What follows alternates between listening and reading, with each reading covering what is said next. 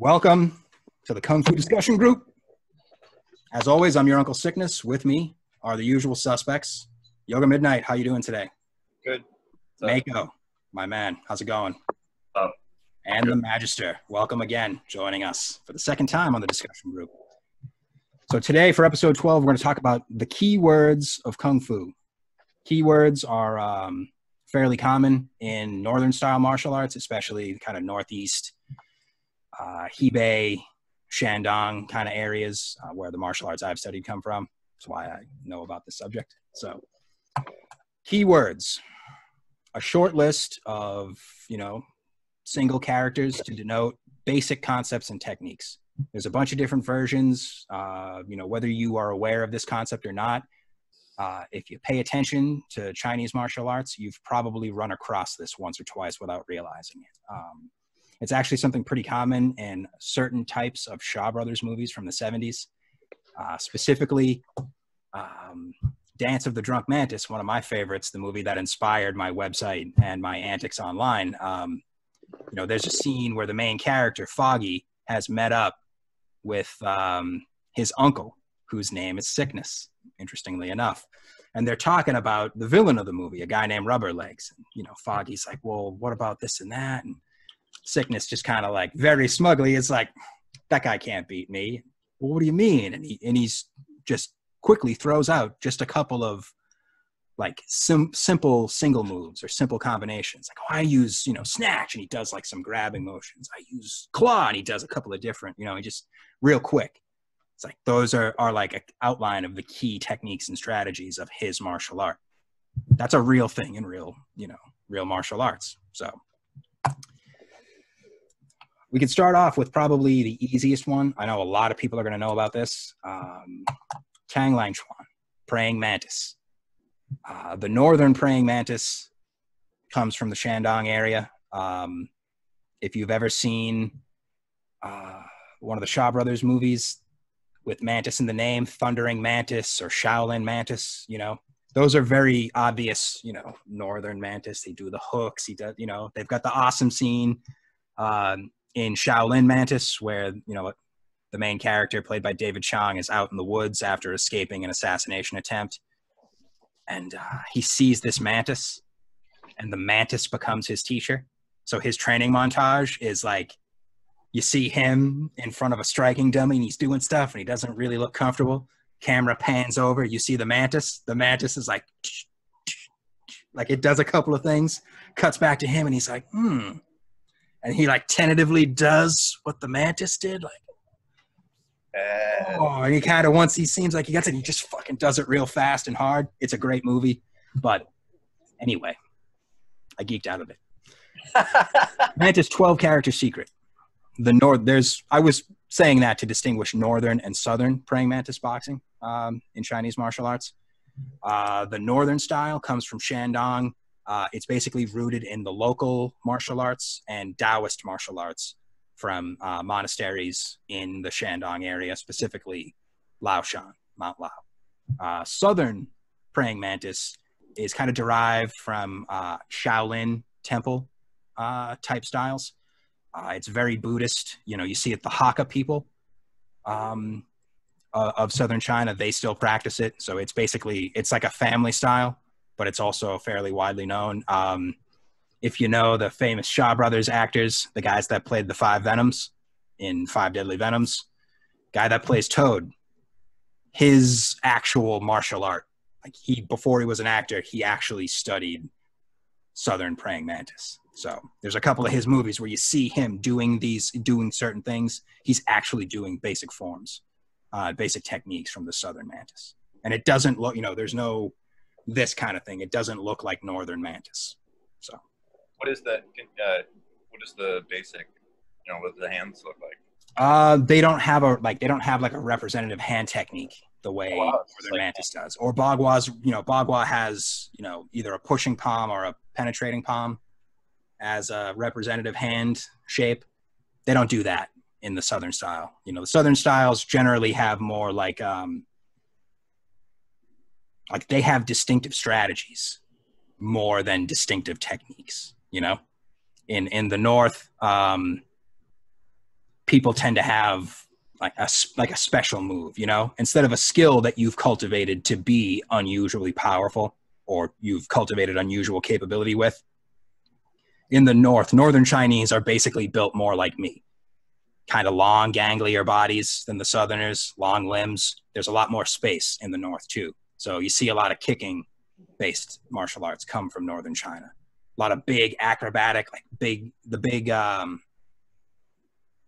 big whirling kind of performance motions that you see traveling actors do, you know, or in like Chinese opera. Those are kind of things that are much more common in Northern styles because they have the space. In the South, there's a lot more, vegetation. There's a lot more, wetlands, waterways, stuff like that. People living on the coast, people living on rivers and such. So their styles are different. They tend to be more grounded and compact compared to the North. So I'm also not as familiar, so I can't actually say if the Southerners use keywords as well. That's something that I need to find out. Should have tried to get Jonathan Pritchard in here and we could ask him about Wing Chun. But for the North, I do know, they do. This is a very important thing. So getting back to the 12 characters from Mantis, there are a few different branches of Praying Mantis, as you guys may know. Plum Blossom Mantis, Taiji Mantis, 7-Star Mantis, 6-Harmony Mantis, 8-Step Mantis. Those are basically the big ones. They all have a 12-character secret, but it's not the same 12 characters. So if you give me a moment, I'm having some trouble with my computer. I can't pull the blog up there, but I'll do it here on the phone. So the keywords will vary. So we've got it here. Taiji Mantis and Plum Blossom Mantis are basically two very closely related schools. The lineage is a little bit different depending on which one you're a part of. So those two branches have the same list of 12 keywords. Their keywords are stick, adhere, assist, attach, come, call, follow, dispatch, lift, grab, seal, close. That's all. Those are all concepts and tactics for an exchange of strikes. You don't have to do the hook hand, the Mantis hook hand, to perform any of those techniques correctly, to use any of those strategies. It's just about, it's like in Western boxing, knowing the difference between trying to get inside somebody's guard and trying to stay outside. It's basically, you have to be close enough for both of you to hit each other. This is how you do this. This is how you do that. Okay. Then you come to, say, the 7-Star Mantis branches. They've got a different 12. Hook, drag, pluck, hang. A different type of hook. It's a word, diao. It doesn't mean, the act of hooking somebody as a hand technique or shaping your hand like this to make a hook. That would mean if diao would be if you shape your hand like this, you use this part to intercept or to strike somebody. So if Alex throws a right jab at me, I can use hook, go, to intercept and connect to his strike. Then I can come in with my back hand and like a back fist or a back palm, but instead just use this huge lump of wrist, diao, right in the throat, right across the bridge of the nose, right into the temple. That's the kind of stuff that they would use that for. It literally means something along the lines of like wicked or evil or vicious, in the sense of like if you do this to somebody, you're being unnecessarily vicious. But I think it gets the idea across very well. 7-Star Mantis is probably the hardest of the Mantis substyles. They use a lot more overt, hard power. Like when you see a Mantis guy that looks like he's beating an imaginary opponent to death with just raw power, it's probably a 7-star guy. So you probably noticed those first 4, hook, drag, pluck, hang. Those are all things that you do with the representative hand shape of the style. The hook, you know, the action of making your hand into a hook. That can be, you know, if I use that to attach to somebody, that would be a literal basic application of hook from this list. Okay. If I do that and then deliberately pull their hand down and toward me, that becomes dragging, you know? So the basic hand idea is you make your hand into a hook, you know, either with the fingers folded in. Actually, this might be a little easier. Either fingers folded in like that or tucked in like that. Some people do. Again, this is like a more 7-star thing. This is other style, you know, but again, it depends. It depends on the person. It depends on the preference. I like to go like this when I use Mantis because I prefer to keep my hands open. I like to use palms. You know, again, it's really beneficial for someone my size to just open a hand as wide as I can and put it right in someone's field of vision like that. And then I can do other things. So, but anyway, these different concepts, I'll read another list here. Okay, so there's that list that I just read. That was specifically the Hong Kong 7-star Mantis. If you know what the Jingwu Association is, or Qingwu, if you learned about them from Bruce Lee's Chinese Connection movie. Famous martial arts school started in the early 20th century. That Jet Li movie, Fearless, is about Ho Yun-jia, the founder of Jingwu martial arts school. Excuse me. So hook, drag, pluck, hang. Those are the first 4 from Hong Kong Mantis. Qingdao is a city in Shandong province up in the north. Shandong is where Northern Mantis comes from. They also use hook, drag, pluck, hang as the first 4 of their 12 characters. The big difference is the Jiao, Advance, Smash, Strike, the second 4 characters from the 7-star Hong Kong 7-star branch. Those are basically striking techniques. Like we just talked about using the back of the wrist to strike, Jiao. Well, Smash is the famous, Mantis's famous bung. Xing Yi's bung is a straight punch. Mantis's bung is a very hard back fist directly into something extremely soft, like somebody's eyeball or the tip of somebody's nose or their throat, or right in the mush, like right in the mouth if you can get it. How do you get the eyeball with that? Is it like by doing that, like you'll crush the orbital bone and probably pop their eye like it will burst in the socket or it will pop out of the socket. Either way, it's a usually fatal injury. So for the whole socket? Yeah, you can put like these knuckles, right, especially this one right here, but these two, you're basically driving that into soft tissue. So, you know, that's a very, when you're fighting when you're using a style that depends on using an aggressive strategy to overwhelm the opponent, when you get in close like Mantis does, it's basically like Mantis can pull off mid-range, but it's actually really well suited for shorter range. You want to get in close, keep a guy literally and figuratively on the back foot, you know, his weight pushed back. You want to get him trying to get away from you.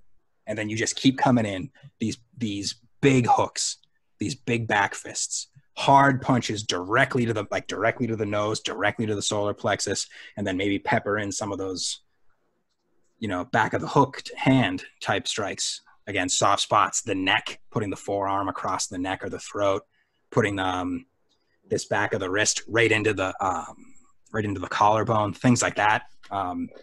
Mantis will literally break somebody into pieces in beating them.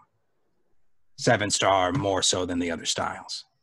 So you see there, the Hong Kong version, they've got some basic ideas. Yeah, you want to use a lot of trapping and controlling, hooking type derived motions. The last 4 characters, stick, adhere, attach, lean, those are all close contact ideas. So once you've punched me and I've intercepted you, or vice versa, I try to punch you and you intercept me, we are literally touching each other. Then from there, obviously stick and adhere, those are obvious. Make contact, keep contact. Attaching is a very particular Mantis thing. If you're familiar with Mantis's basic posture, Xingyi has Santi-Shur, Bagua has the, turning posture, millstone posture, they call it sometimes. Mantis's representative posture is the Mantis catches a cicada. It's basically like the same sort of stance as Santi-Shur, a kind of a 60-40 middle stance, or it's a false stance. So the front foot is completely unweighted, and the hands kind of do, just like a normal, like Bagua does something like this, the triangle hands, you do the same thing, but Mantis hooks. So attaching would be, if I'm using my left hand as my lead, you strike at me. I get the wrist with my lead hand. Then I take a step forward and come around. As my back hand becomes the front hand, I take control of the elbow right here specifically. So is that like sticking in Xingyi? Yeah. Well, it's kind of like, it emphasizes seizing control of the enemy's limb and maintaining that control more so than Xingyi. Xingyi wants to stick so that you can I guarantee that I am now close enough to use this devastating short range technique that you won't be able to see because it's coming from down by the waist. The Mantis idea is I want to get control of your arm and then continually put it in between you and me. So even though I only have one arm, say the left arm, you can't use the right arm because I'm staying outside of its range, I can do this casually because there's nobody fucking around with me, but, as you know yourselves from sparring and practicing, if somebody's really pressing you, they're kind of lightly slapping you up, you're not throwing some weird, behind that. You're not doing that. You're not throwing some weirdo punch. So it's a very effective technique for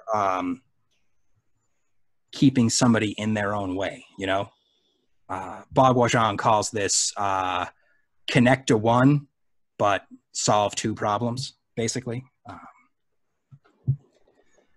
Now, the reason I just did all that, I went into that, is that's what these 2 7-star branches have in common, the first 4 and the last 4. I mentioned the middle 4, Diao, advance, smash, strike. Striking, again, is literally any kind of punch. Smash is specifically the backhand. Advancing is like advancing in any other martial art. You take a step forward, you move, you change which is the lead side on a guard, or specifically a Chinese type of concept. You've got your guard up. I break your guard and get inside. I've entered your guard.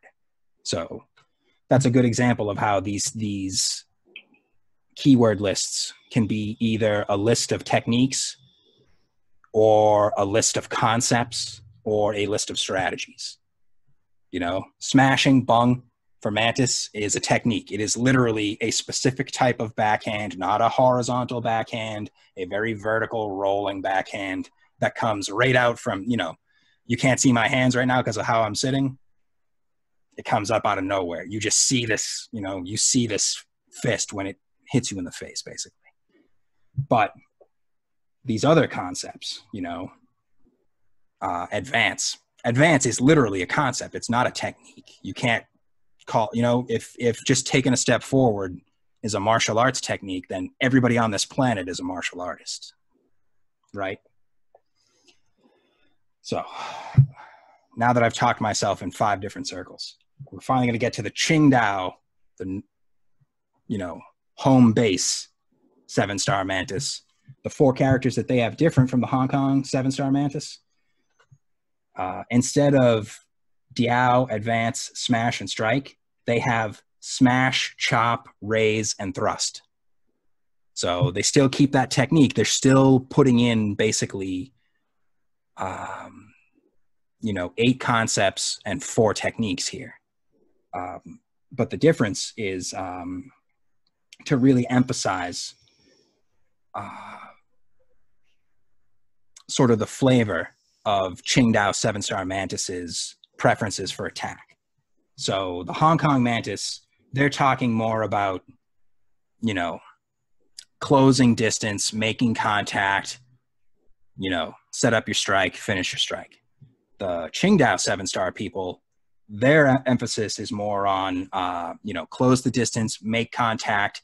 Here are your options for striking. Everybody, we just talked about bung, right? Another big Mantis technique is just a straight up chop, like a chopping palm or a chopping fist, the sort of, basic, just like a straight punch is a basic martial arts technique. Vertical chop is a basic. Mantis literally puts those two together. So you can get this bung comes this way, and then the other hand comes over and chops. You get that continuous, like a windmill type of effect. In Mantis, that's called Fanshe Lulu. Fanshe is Chinese for a water wheel. Lulu is, a windlass that you use for a pulley system. So those ideas, using both arms together is like turning a water wheel. I can continuously roll over you with a continuous smashing, bashing, chopping, crushing type of attack. It's two limbs functioning as one to attack. Windlass, the Lulu, is you use one hand to do that kind of stuff.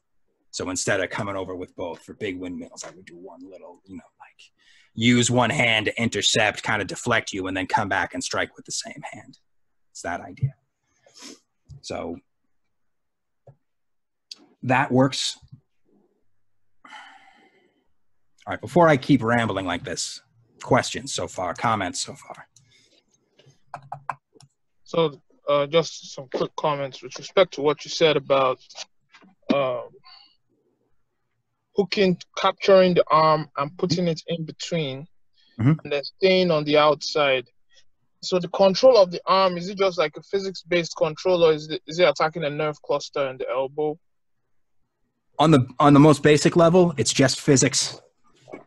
Excuse me, just mechanics. You're just getting hold of an arm and preventing it being used against you as a tool. When you get a little more experience, the way that you connect, especially with when the hands exchange places and the former rear hand comes up to take control of the elbow, yes, you know where those if you know where the nerve clusters are in the elbow, across the bicep, and here in the medius part of the forearm, you can take control of those and strike those as well. If you know enough, if you're good enough at wrist locks, like Dr. Young, my teacher, the guy that I learned Tai Chi Chuan, meditation, and joint locks from, he could come in and with the hook get you in a wrist lock, like a small wrap hand with just the one hand. So you could conceivably attach just to take away one of the opponent's options, or you could attach in a way that is also a lock or also joint damage, and then that can be your main attack, or that can be another sort of way of setting up options, because again, with joint locks, if your technique is under a certain level of proficiency, people can muscle out of it. Yes. If the person you're trying to lock is double jointed, they can muscle out of it. If they're extremely double jointed, they can really muscle out of it and turn it around on you and put you in a bad position. Yeah. So you can use that as like a setup. It'll distract, and then backhand on the wrist can just come over the top and strike again. Come over the top and strike again. Come around from the side and strike again. Strike again. You can also, use these fingers from Mantis. Yep. Use this one.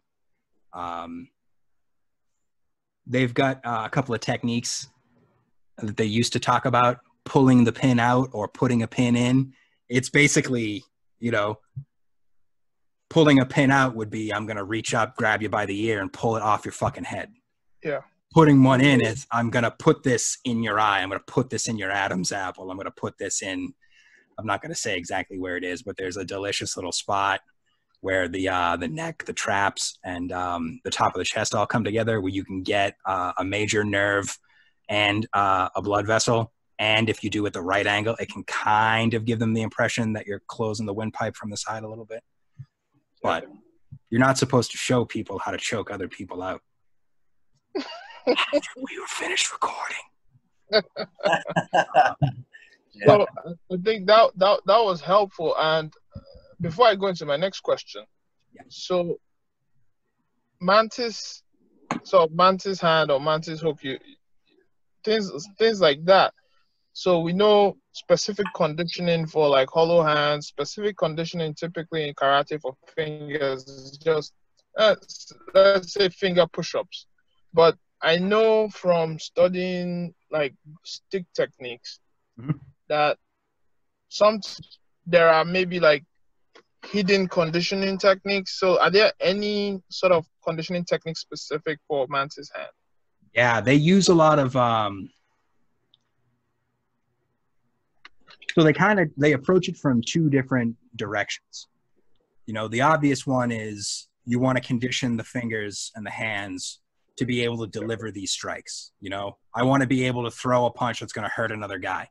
Okay, that's easy. Yes. But the other end of that is no matter how strong you are, there's a certain amount of force, if your mechanics aren't perfect, that's going to rebound back into your body.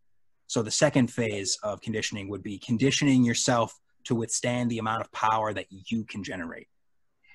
So even if you have perfect mechanics and you never cause a rebound on yourself, that's fine for demonstration. But there are going to be instances in a real fight, in a real situation, where you're not going to be able to use a perfectly aligned, mechanically perfect execution of a technique. So you have to be conditioned for a rebound no matter what.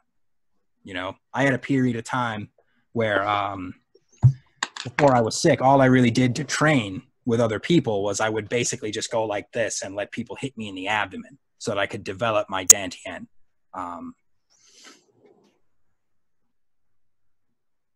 That's sort of something that a lot of people neglect. So that's a great question. Specifically for mantis, one thing to use is, do you guys know a guy on Twitter? He posts a lot about, you know, using LinkedIn to its fullest potential and that kind of stuff, like business consulting. Guy named Shadid. I want to say it's like a lot of people call him Mr. Shadid. He's a black guy about my age, maybe a little bit older.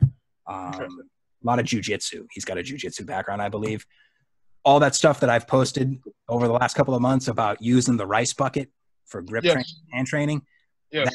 What he's talking about there, that is exactly the kind of stuff you want to do. You get a bucket, fill it with rice, and you just go in and you do different stuff. Like you reach right in, grab, squeeze, release, pull it out, drive it in, grab, that kind of stuff. Basic. You condition the skin, you condition the joints. So that's a way, like, you know, I gave a kid, I've worked security my entire adult life. I had to chase somebody at one job. I was very angry because he made me chase him. And when I caught up, I didn't grab him. I gave him Baghua's probing palm. I jammed my fingers like this directly into, you know, that spot where the neck meets the top of the back to knock him down. You can't really tell, but I inadvertently dislocated this finger on 2 joints from doing it because I wasn't prepared for the rebound. I had only ever paid attention to how much force I could put out. I didn't pay attention to what my force would do to my body. You know, it's easy to miss that when you're only hitting people. When you hit something more solid than a human body, like a rock or a wall or something like that, you find out real fast whether or not you are capable of withstanding your own force. How do you condition the rebound versus how do you what? Is the conditioning for the rebound separate from like conditioning the, you know, so I can imagine the rice thing for conditioning the hands and the fingers. Yeah, that'll get you on the rebound too. That'll cover both. Oh, okay. Sure. Yeah, it'll condition you for putting out force. It'll condition you for receiving force through those joints. One way that Mantis does this in general is they have like the beating method or a slapping method. They have a couple of different names for it, but it's basically like I described. You stand there, and then the teacher comes up, and he literally slaps the shit out of you. Just, one hand on the back, bam, bam, wailing on the chest, wailing on the abdomen, wailing on the kind of pelvic area, right over the bladder, right over the solar plexus, up here on the chest, very close to the throat, slapping you in the side of the head, top of the head, over the back. Like, they will literally use the power they've accumulated over the years to help you develop the ability to withstand a blow. And I'm going to say, honestly, I like that better than sort of the more widely spread traditional way. Dr. Yang said it best. What you would do is the teacher would tie you up and then beat you with a stick. So you wouldn't be able to get away or block. You would just be taking shots over and over again. That's how you condition yourself to withstand a punch. You take the punch. So again, why are traditional, like Western boxers, MMA guys, why are they making our type of traditional martial artists look like idiots? Not enough of us are punching each other in the face. Yeah. A boxer's always going to win over anybody, because he takes punches, he gives punches to the face, to the body, whatever. And what are we doing? Most of us are out there in fucking sequined pajamas. What was that joke? Oh, where's my chi? I can't find my chi. Wasting everybody's time. So these are things. And see how just talking about keywords brought us into more complex aspects of conditioning. This is the real benefit of the keywords and an oral instruction teaching model. When it's oral instruction, even in a situation like this, you three guys could be in the same room as me. I could be given a speech and you guys only listen. It's still, I'm teaching you something different, you something different, you something different. You're all getting something tailor fit to you personally. Writing books, video material, all that stuff, it's great for getting the stuff out there. But for a raw beginner, like somebody that's never trained in martial arts before, wasn't really athletic, never been in a fight, they're not going to be able to succeed with just that. They need that personalized touch. They need a more experienced person to explain to them, right, this style specializes in this, but actually, you know what? Here's a really great story that actually ties right into Mantis. So one of the sub-styles we haven't discussed yet is called 6-harmony Mantis. So there's a famous style in northern China called Lu Herchuan, 6-harmony boxing. Basically, a Mantis guy and a 6-harmony guy became friends. So they exchanged techniques with each other. The 6-harmony guy learned these basic Mantis tactics and strikes, combined it with everything that he already knew from 6-harmony boxing, made the 6-harmony Mantis. So let me pull this up. Again, their 12 characters, completely different from anything we've already mentioned. It's a completely different set of strategies and tactics. It's still a Northern Mantis variant with the same technical and kind of like philosophical foundation as the other branches, but they don't do this in 6-harmony Mantis. They kind of have this, like, it's very distinct. I'm not sure I can describe it, but once you see it and you know what you're looking at, you recognize it. They use their first 4 for their 12 keywords: hook, hang, saw, and file. So right off the bat, they're getting rid of 2 core concepts that rely on this hand shape and substituting them with 2 other concepts that you can basically use an open hand on. Now, the reason I'm bringing this up is the 6-harmony man that did this exchange with the Mantis guys. He had a student who had a deformity in one of his hands. Like, he basically had webbed fingers, and fused joints on one hand. So he couldn't make a fist with one hand. The best he could do is this kind of, you know, it's not anything like what we were doing before talking about the hook. You see the mantis hook looks like this. This guy was doing this, you know, and somebody described it as it looks like, you know, a duck is doing like a floppy foot walk. So they called him Duck Palm. Duck Palm Wei Sin was his name. This guy took a literal handicap and adapted it into the strategy of the style. And he improved the style because he got so good at using his limitation as an advantage. So that's a great example of taking something that's pretty well defined, taking a guy who, for all intents and purposes, is not physically capable of this style, but teaching him to use this style anyway, and to have him be better than a normal person with normal hands. It's again, something that I really like about Chinese martial arts is the self-cultivation. You know, I've never learned. I didn't learn from a teacher who was the same size as me until I started studying yin style Bagua. He Jin Bao and Matt Build, those guys, Alex, you probably remember them. They're about my height, 6-footers, you know. Before that, all of my teachers, 6 inches to a full foot shorter than me. You know, Ty, my classmate down at YMAA, who was my Xingyi teacher, that guy is like 5'6". He's like 8 inches shorter than I am. My Xingyi and his Xingyi come from the same place, but I don't look like him at all. And I'm not talking about appearance, you know. I can afford to do things that he can't do. He can do things that I physically am not capable of. Even before all this shit, when I was in perfect health at my maximum flexibility or whatever, this guy can get lower than I ever could. It's just, but he was able to tailor Xingyi to my size and my strengths and my preferences in a certain way, because I'm a lot less aggressive than you would think somebody my size would be. You know, I like to play it safe a little bit.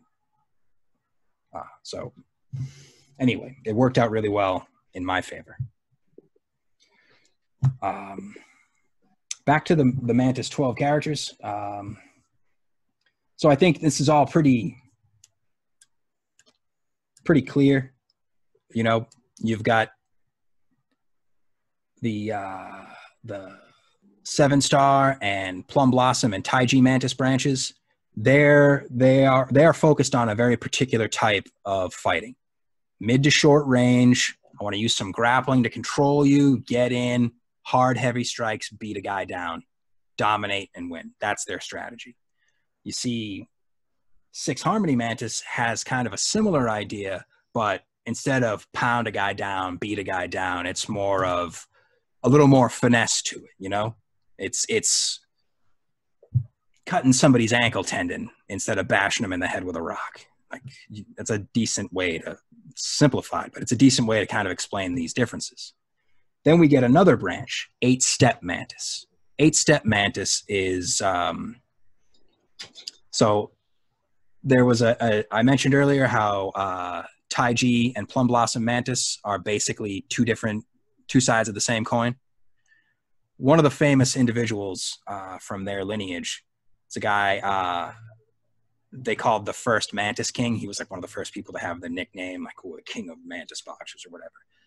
This guy, later in life, he readjusted, you know, when he got into his 50s, he changed what he had learned, a very aggressive, athletic, physically intense and demanding type of Mantis, combined it with, you know, Tai Chi Chuan type body methods, Bagua footwork, Xingyi power generation, and a couple other things from a couple other styles.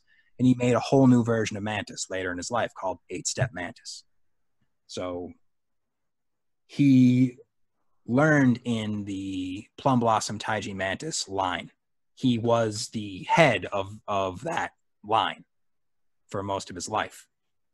And he changed his personal style from that kind of crash and bash, get in fast, take, you know, seize control, beat him down type of strategy to what 8-step Mantis became.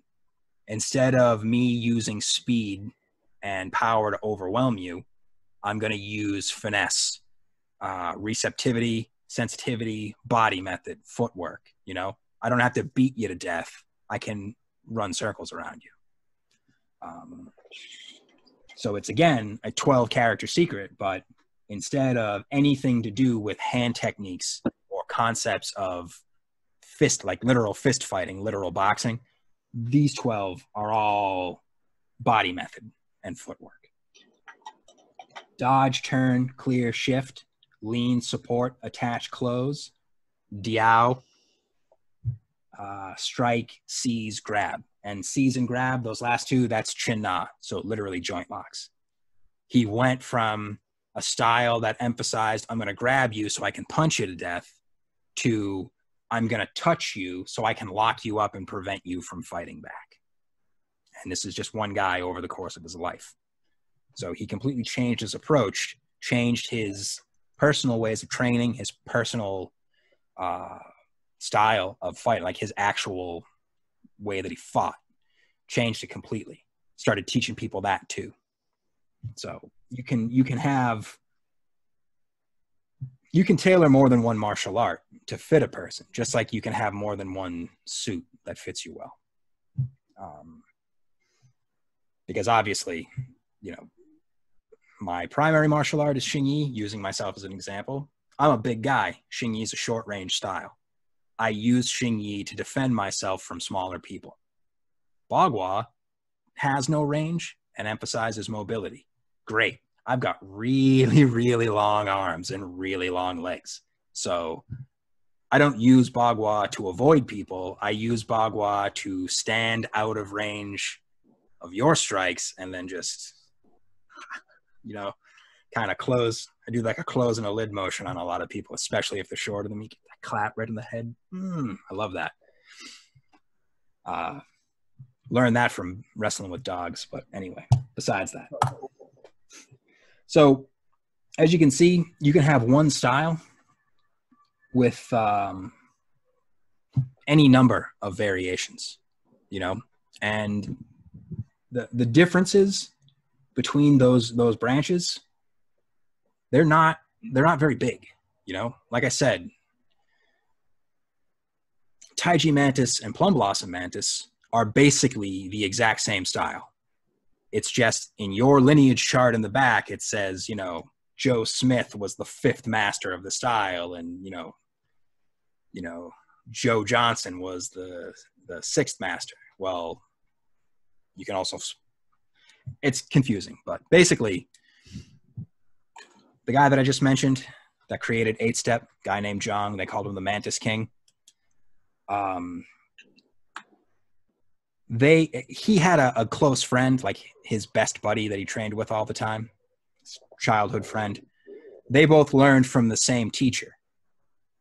Zhang was named the successor. When Zhang wanted to retire, instead of him naming one of his students his successor, he named his homeboy, a guy named Song, his successor. So and I forget which is which. One of them, it used to be Taiji Plum Blossom Mantis. After this, one of them used Taiji to demonstrate, like to designate their branch, and the other used Plum Blossom to designate their branch. So say in Plum Blossom, you've got Zhang as Master 5 and Song as Master 6. But in the other one, you've got Song as 5 and Zhang as 6. So I don't know why that took so long. I apologize for that, guys. But you see how there's all sorts of things that can be like tied up in this. And you know, it's just a list of words. Maybe a short list, maybe a long list, but it's not just the martial arts. It's the philosophy, the style can be transmitted this way. Aspects of the actual literal history of the style can be transmitted this way. Can I say something? Sure. So like on the something that I've been working on lately is I'm trying to like figure out mind mapping. Yeah. I'm not going to get too into it, but basically the text was saying how it's essentially saying that that's how people remember, and like it's like when you fill a page of notes, it's like you're not going to remember 90% of that. Where really how the mind works is those keywords. It's the root of association that all the complexity can be, you know, tacked on. So so I think so the keyword system, it just mirrors how the brain works, and it's also partly part of the brilliance of all these like martial and philosophical concepts that are like packed together, you know. That's how people can remember. So you remember that thing, and then later on you can start to pull it out. Exactly. Yeah, exactly. Like books and videos, those are great ways to record things. They're great for storage, but if that's the only way you have to teach new generations of students, it's not going to be long before the actual efficacy of the style is just completely gone. Look now, you know, we are living in the era of highly respected masters of traditional martial arts, guys that have been, you know, considered the best for decades, getting knocked out by amateur MMA dudes. And not even like putting up a fight, just straight up. Ref says, go. They approach each other, one hit, and the master goes down. Like, you know, when all you have is the book, all you have is the form, you're going to lose the skills. You know, it's a shame that it has to be like that. But the positive side is it's real easy to get that skill back. All you have to do is start fighting again. So it's not like it's impossible. I personally don't ever want to lose the martial aspect of martial arts because, you know, despite what my mom likes to tell people, I am not really that creative or artistic a person, you know? No one's ever going to buy a painting I made or a sculpture I made.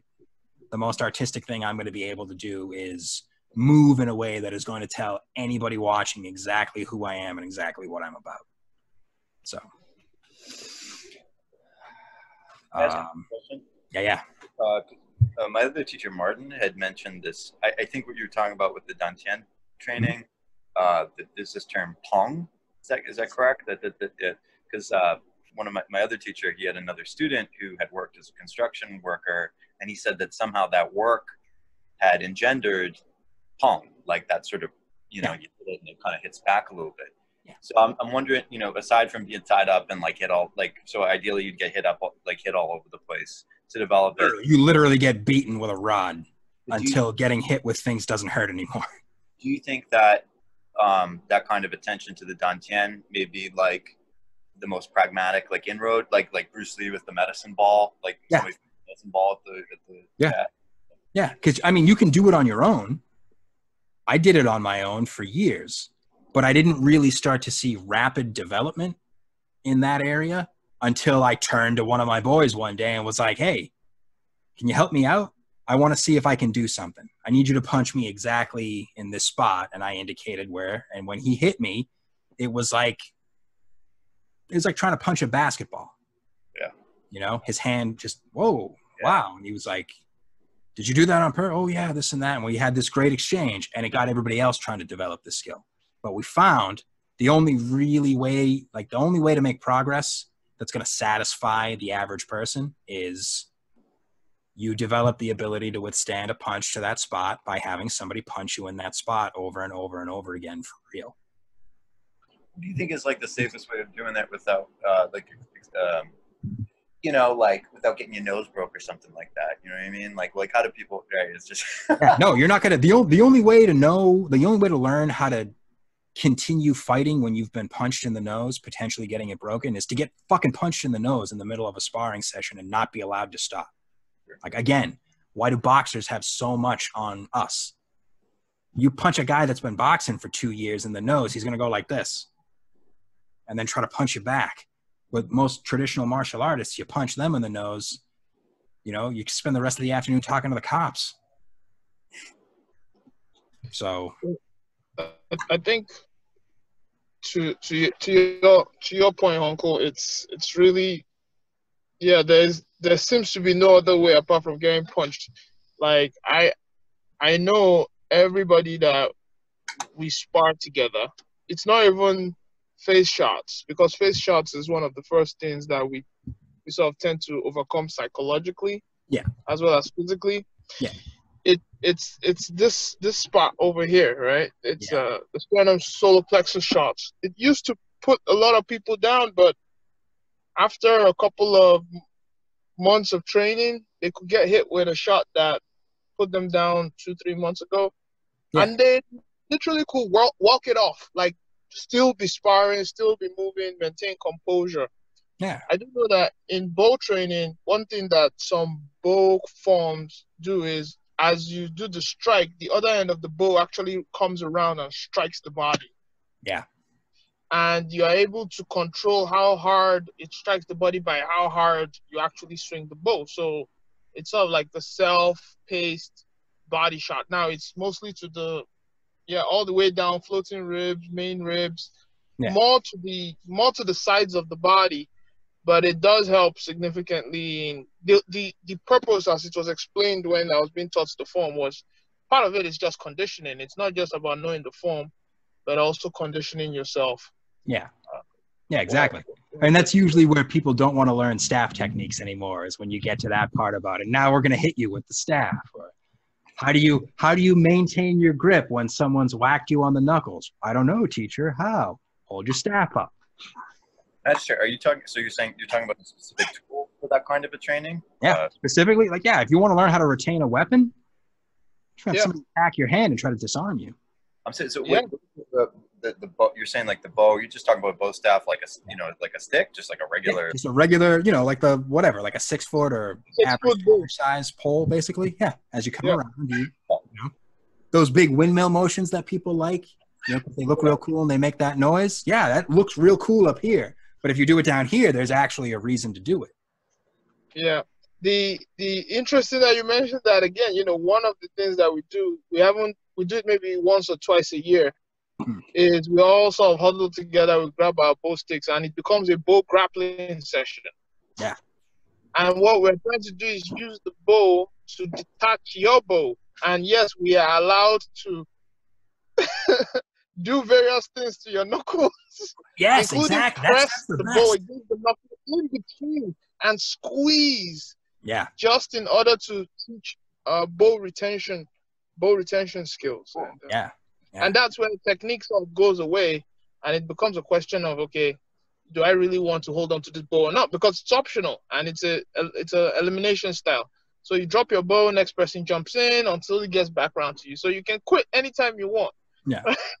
That's great. I actually really like that, and I think I'm going to steal that idea.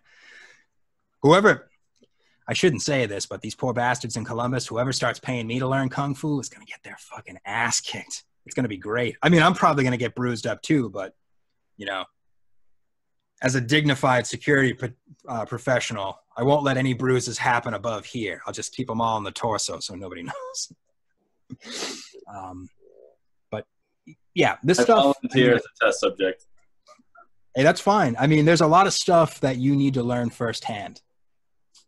And I don't mean it to sound as sinister as it probably does, but, There's a bunch of things that I want to learn firsthand, because there's no one around here in like the sticks that I can do this with, and I have plenty of trees that I can hit out here, but there's no One of my favorite things, an actual Xingyi conditioning drill. You have to hold your arm out. Hold it to the side, hold it to the front, wherever. You just hold your arm out. You give me an arm. And then I'm going to stand so that forearm is just perfectly horizontal in front of me. And I'm going to take my forearm, especially this part right here.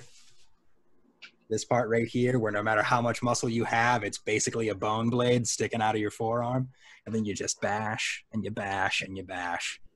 And I'm misleading you because I'm making it look like it's only this kind of bash. But really I'm going to use, I weigh 240 pounds now. I'm going to put 240 pounds minimum into a half-inch spot on your forearm with the boniest part of my arm. You do that over and over again. That's how you condition contact for Xingyi. Well, strangely enough, that specific strike that you just showed, using the forearm, I'm coming with it with like gravity and turning. That's what I've been That's what I've been learning for the past 2 weeks. Right? It's fun, isn't it? Once you get like there's a point where you feel it and you start to realize other ways you can use not just that body weapon, but this kind of idea. Right. I'm going to hit you, but I'm not going to try to hurt you. I want you to stop paying attention to our fight and start paying attention to that one spot.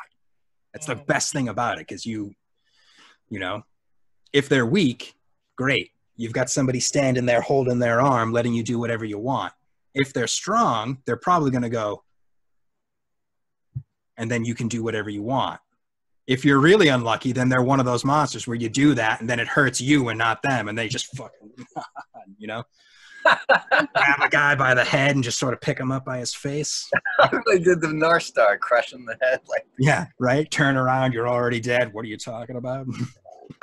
I do have a question, Uncle. So with respect to building one's resistance against others' punches, is it the same training that one does to build resistance against one's own rebound? Yeah. Yeah, it literally is, because that's essentially, especially when you start getting into a style that wants to use specific mechanical methodologies to generate power, you have to, it's not optional to skip the conditioning part.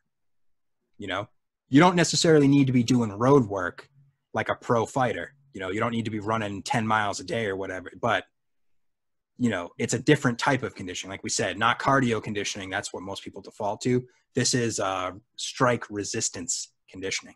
So a Xingyi way to do this, which I know Matt and Alex will recognize very easily. You know, a Santi-Shur type motion. You go from like the double pushing hands of the tiger shape.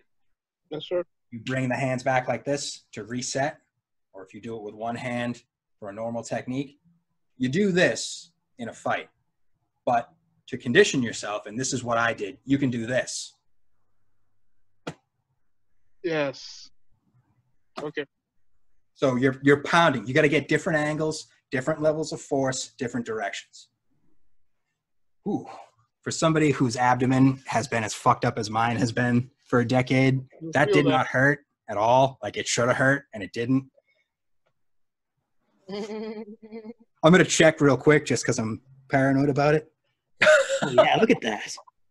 Oh, my God. No blood. It felt weird, though. I've never punched a really thick scar before. So I just punched my own really thick scar in my abdomen. I was like, ooh, shit. I'd say you guys got to feel this, but I don't want anybody to punch me in the stomach until I'm absolutely ready for it. So, yeah, this like that kind of thing. You can turn different motions into conditioning, keeping it in a Xingyi sense. So I did this type of motion. All right, yeah. That's a single rising hand to set up, you know, comes from below the waist. Stepping forward to strike. You can do that, bring one hand up. Or you can bring two hands up. And then the backhand, you really emphasize, this is called passing, is this motion. But you pass because it adds an isometric resistance element to the motion. So you get to feel this hand that's the backhand that's going to become the front hand. You feel it pressing the front hand down. You feel the front hand pulling the backhand back. And then the contact between them. You get that friction, that filing action. It is specifically, when you do this, what I'm talking about, when you do this to yourself to train, it's passing. When we make contact and I do that to you to distract or injure the point of contact, that's filing.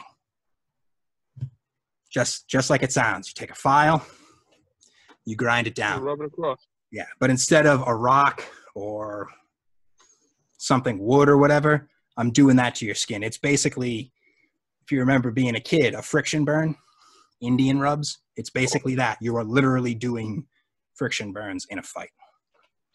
It's a great technique too. It works really well. So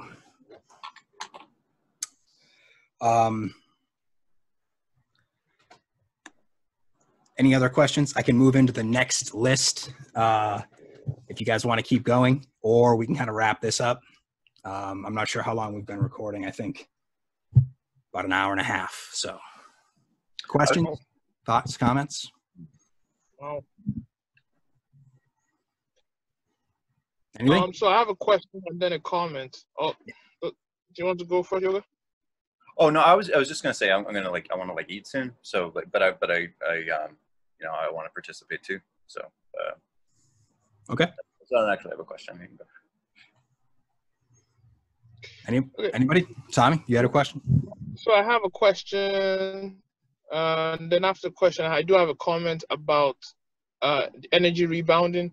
Yeah. So my question is, when you said, so you just explained filing, you've explained striking before, and you've explained that particular strike. Dao, is that what you called it? Yeah, when you use like the back of the backhand? wrist. Yeah, that was Mantis. Yeah. So now there's a term you used for one of the Mantis characters. You said crushing. Yeah. Could you describe what that is, please? That's the heavy back fist that I was talking about. That's a very vertical, like it's got a very heavy rolling element to it. You know, you can show. There's that, Bruce Lee movie back fist. That's how most people do it. It's like a fist moving independently of a body, and the arm is just a string connecting the two. That's kind of how it looks in the movies. That's not the sort of back fist that Mantis was. Yeah, Mantis is it's Bung, the same character in Taiji Chuan. It can mean crushing, collapsing, bursting, like those kind of ideas. The idea is the image you should get from Mantis's Bung. It's Bung Chui in Mantis, Chui. Chui, it literally means hammers, but colloquially it's like punches or like, Okay. So you talk about like different punches in like Western boxing, you would talk about different hammers in some parts of China. So this what you're going for is it's literally like if you took a sledgehammer and just hit kind of a plaster cast statue right between the eyes with the hammer, what would that do to the head of the statue? That's what you want to do to somebody when you give them this technique. That's what it should be.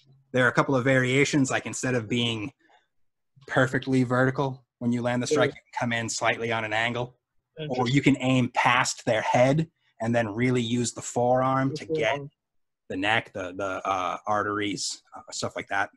So you have different variations. And when you do come in diagonally like that or shoot past their head, it can roll into those other forearm contact techniques that Mantis really likes. So it's not just coming in to use these hooks to get in your face and bash you with this or bash you with this.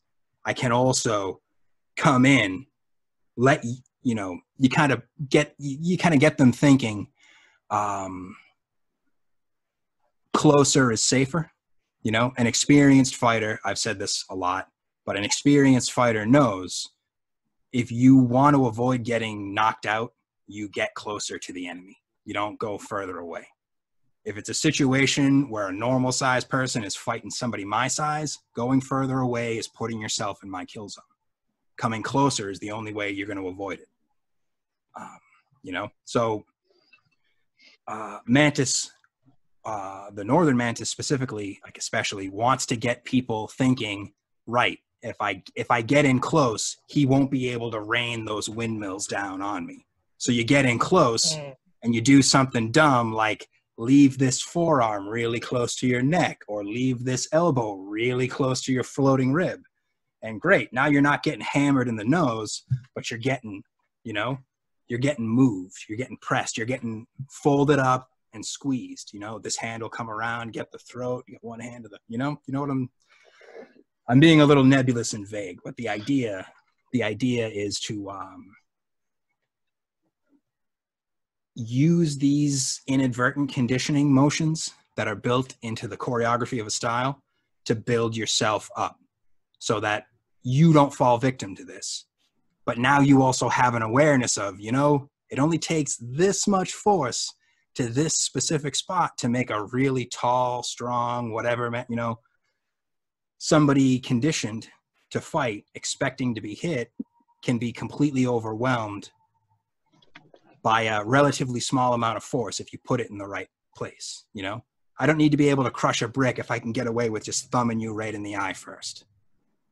You won't be able to defend yourself, you know? I don't need to be able to you know, parry 1,000 punches in a split second if I can kick you in the balls before you can throw that first punch.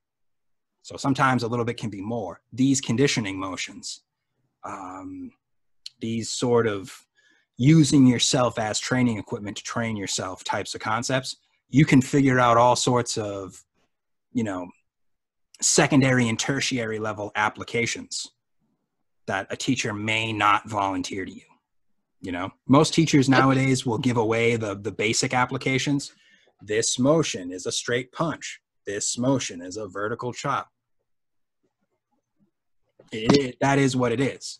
But they won't tell you, yeah, in this motion, there's hidden using your elbow, bending your elbow and using that to get in. In this motion, there's hidden making contact with another person's arm and using the motion of striking to take that bone we were just talking about and file right across there. Bone on bone hurts most people. So if you've been doing bone on bone conditioning to get yourself used to that, it's not going to mean anything when you just rub that right across, you know, rub your forearm right across the top of their forearm. Or again, the the Xingyi conditioning I mentioned earlier to Alex, threateningly bashing the forearm like this, right? I can do that and knock a weapon out of somebody's hand because it doesn't hurt me to put full on bone in that spot. I'm ready for that.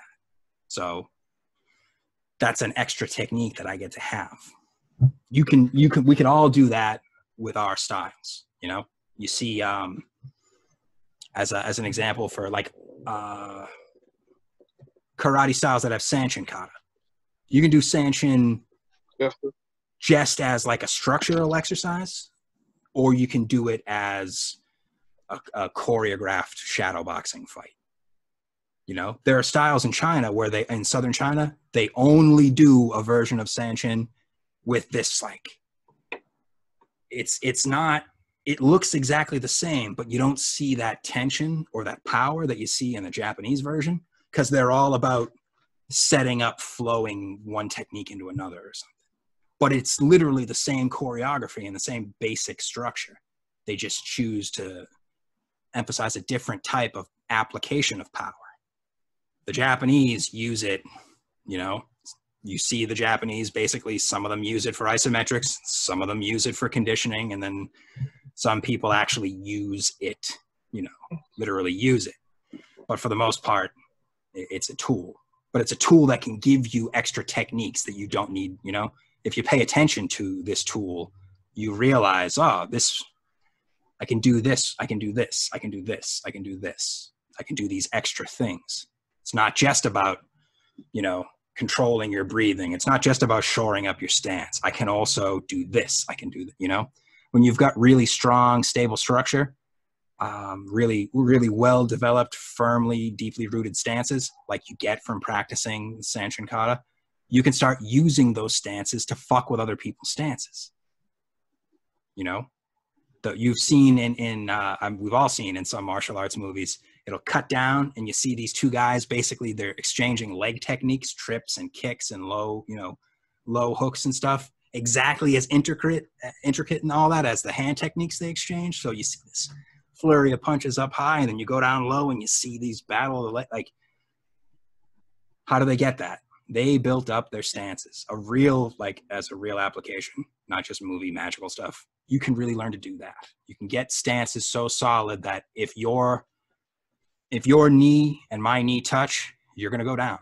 There was a period in my life where I could guarantee that anybody whose legs touched mine was going to fall because I would make them fall. I can't do that anymore. My stances aren't back yet, but you can do it. And it doesn't take, just like I said with the, getting that basketball effect in the lower abdomen, it doesn't take as long as you may think to develop those kinds of skills. The hardest part is getting the physical strength. Then you just get to do like what Tommy was saying, You play a game, make it a game.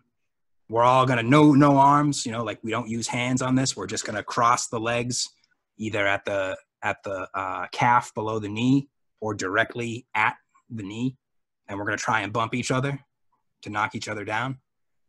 Again, keywords. Taiji Chuan's 13 patterns. 5 of them are hand techniques. 8 of them are hand techniques. 5 of them are footwork techniques. One of the footwork techniques is literally like, what is the application of central equilibrium? It's having a stance that's stable enough that you can use it to destabilize another person's stance. Cool. Did that make sense, or did I just ramble way too fast in my excitedness? That seems Makes psychological. sense. Yeah, I get super geeked, so it can be tough sometimes, but Makes sense. yeah, these things, like, you can use the basic training isn't just the test to get into the school. The basic training is where you're going to get most of the skills from. The skills are things that come naturally when you get a critical mass of experience with the basics. So again, if a person has never pursued an athletic endeavor, has never studied martial arts, does not physically train, it's going to be a lot harder to explain some of these concepts we've touched on in this video to that person. But I can touch on concepts with you guys because you're all experienced and you know, at least know what I'm talking about. If you don't actually, you know, if you didn't have that, aha, I can do that too, I've had that experience type of emotion, you at least have a sense of what we're talking about here. So you can use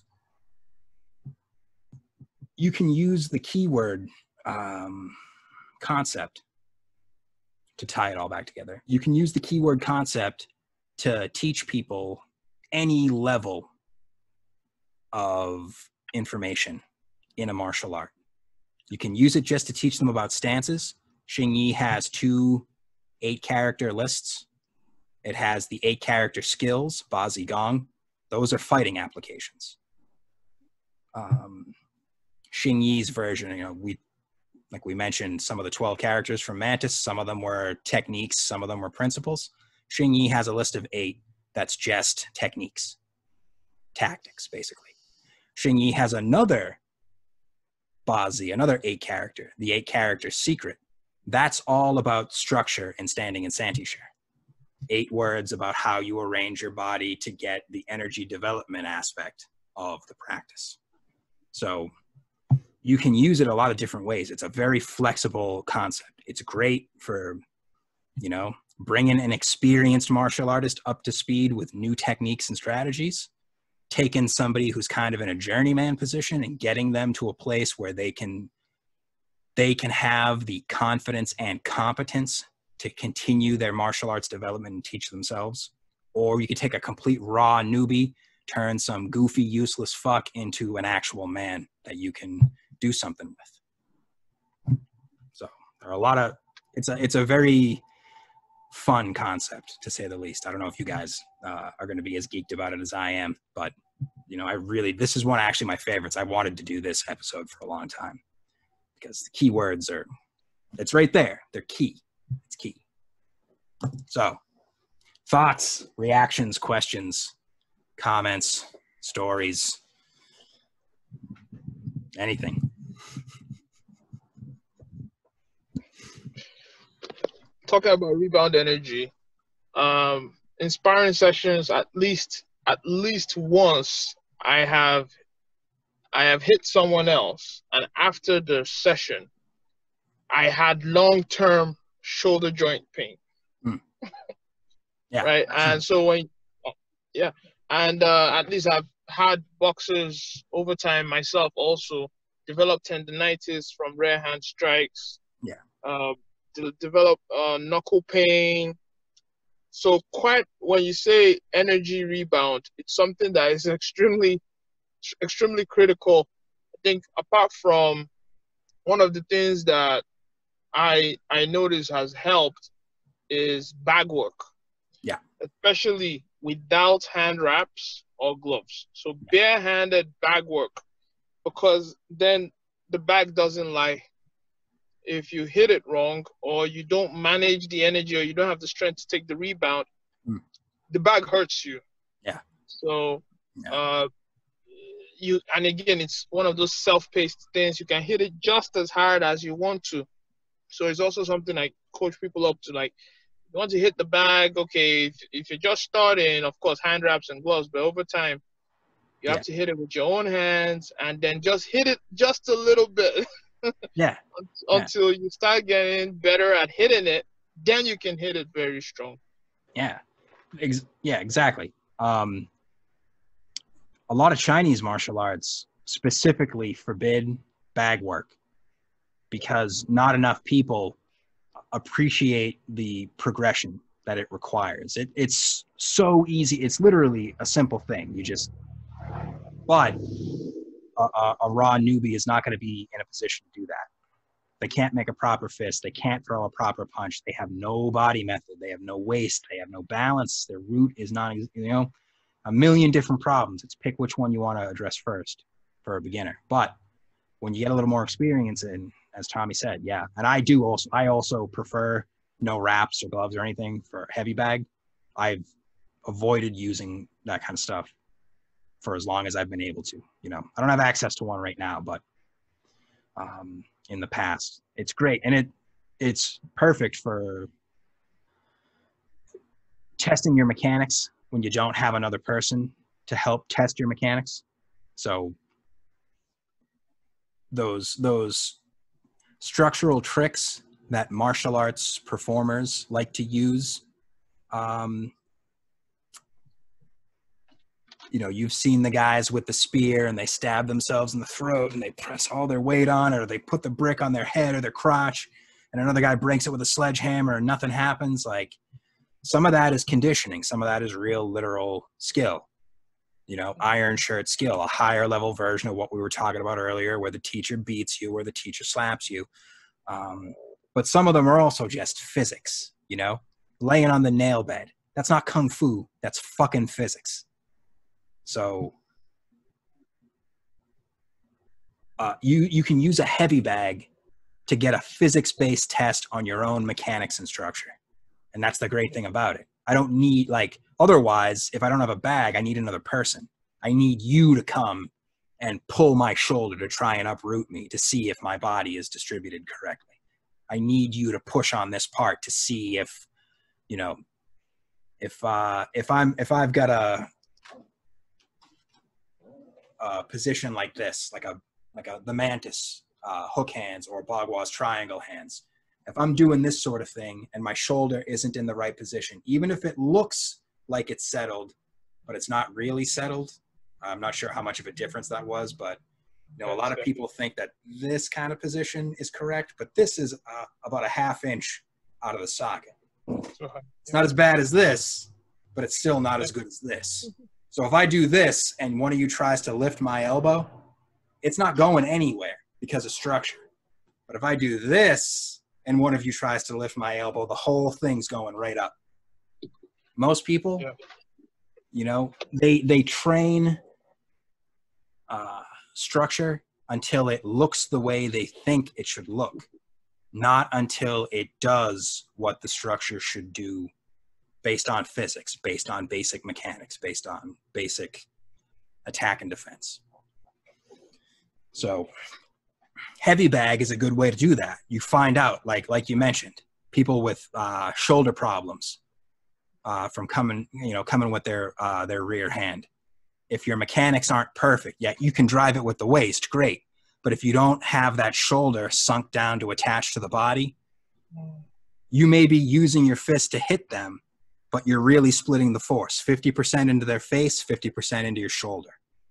If you're lucky, because it'll probably be something different and a lot less favorable. The less refined mechanically, the more likely there's going to be a rebound like that. Like, that's a real easy way to understand a rebound. But, a 1% rebound, a 5% rebound, that can be a game changer too. You can cripple somebody with that. When it comes to the spinal cord, all it takes is just a little bit of force at just the right angle, and that can be it. Spinal damage, nerve damage, you're done. So these things are really important. These little tiny details are really important things to kind of, you know, it's like you want to eat that morsel when the teacher gives it to you, basically. You know, some teachers aren't going to ever tell you those little details. Some people will, you know, like I used to do. I'd say it, and then I wouldn't tell somebody how to get from where they were to what I was hinting at. Now I prefer to just sort of, hey, you want to see something cool? And then you do something fucked up to your friend, and then, all right, I'll buy your trust back by teaching you how to do it to the next sucker. I mean, to another attacker against you.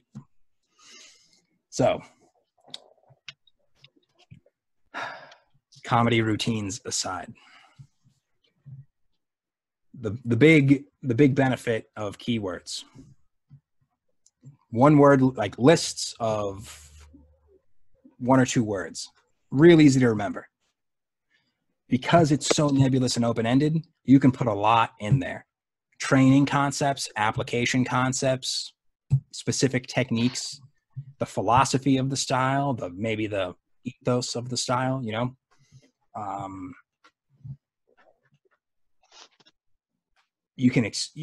There's a lot of versatility to be had with the keyword format.